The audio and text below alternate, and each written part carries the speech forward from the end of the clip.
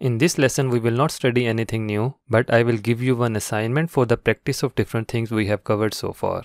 The assignment is based on relatively bigger dataset as compared to different datasets we used in different lessons. It is US domestic traffic data, basically the air traffic data from January 2013 to May 2013.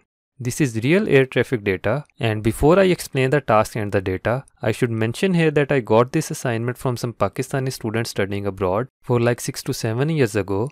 It was a MATLAB assignment, and what I have done here is that I have transformed the MATLAB data to CSV files, and those can be used in our Python program. So the complete MATLAB based assignment has been modified for the Python based task.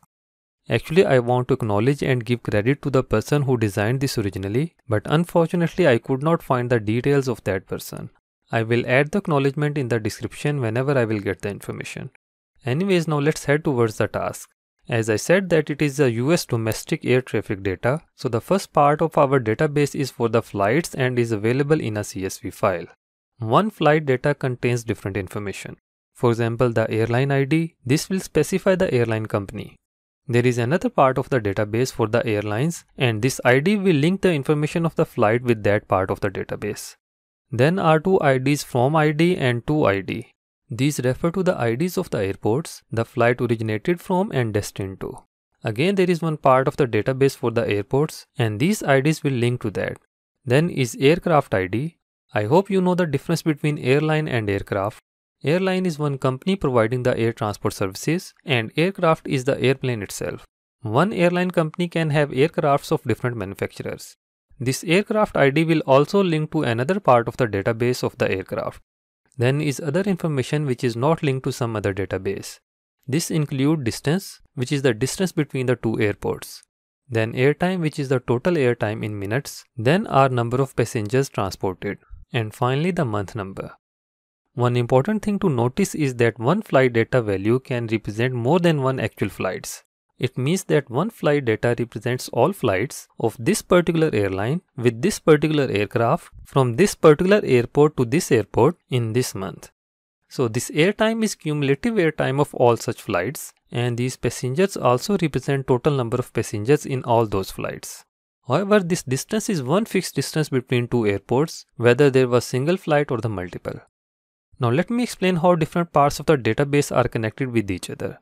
This is our flight database which I explained. This airline ID refers to another database of airlines. One airline data value has the ID, code and the name of the airline. Then these two from ID and to ID refer to the database of airports.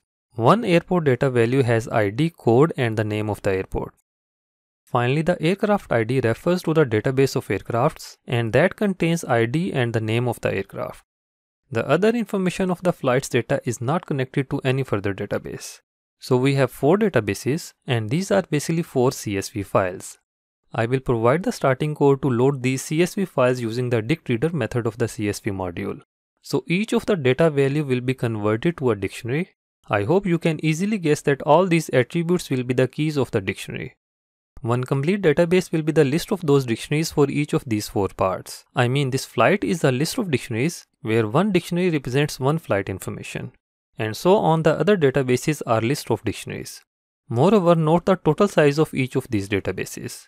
One more thing I would mention here is that the linkage between these databases through the IDs is very simple to use.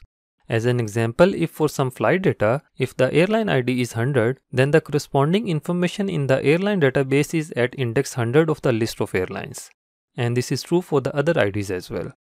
But when the data is loaded from the CSV file, everything is read as string, and hence these IDs will be of string data type but can be easily converted to int to get the corresponding data from the other databases. Now let's load the data and view that in actual Python program.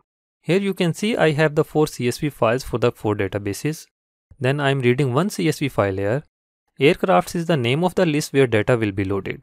And I am just printing the length of this list aircrafts and also printing just the first element of the list. Then I am doing the same thing for the other 3 databases.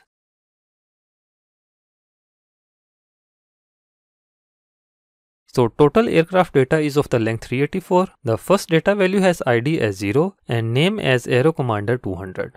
Then total airline companies are 1559. And then is the first element of the list shown here with ID, code and name of the airline company. Then is the similar information for the airports. Then the major database is the database of flights having 136,012 entries. And this is the first entry of the flight list.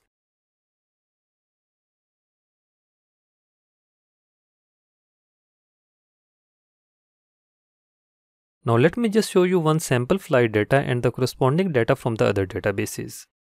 Here I have taken one data segment from the flight list. Then I am picking the corresponding information of airline from the airline list. The index for the airline list I am providing is the value airline ID from the airline segment I have selected on line number 32. Similarly, I am printing the information of the two airports and the aircraft from the corresponding list. So this is the flight information. The airline ID is 480. And here we get the detail of the airline ID 480, which is at the same index 480. The airline is Delta Airline Incorporation. Then this from ID is the ID of the airport, which is 535. And here is the detail of the airport. It is Hartford City Bradley International. Similarly is the information of the destination airport and the aircraft detail. Moreover, we have the information of distance, airtime, total passengers and the month of this flight segment. So you should know the shape and the connection of the complete database before you could do some tasks on that.